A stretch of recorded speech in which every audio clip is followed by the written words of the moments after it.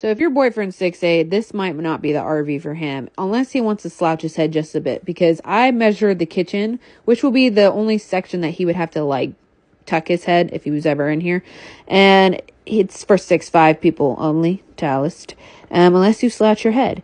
And so Devin's 6 foot, and so this doesn't bother him at all. The rest of the RV, though, your boyfriend would be totally okay with, because it goes all the way up to, let's see, here we go, 8'5". Yeah. And so that's the rest of the RV. So that's the living room, the bedroom, the shower. The shower actually even gives you a little bit more because there's a sun roof in there.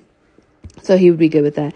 But if you wanted one that had only all one level and didn't have any stairs, you would get a destination trailer, which is super awesome. It's like tiny home on wheels, but bigger than a tiny home because it has slide outs, just like this RV, which makes it big.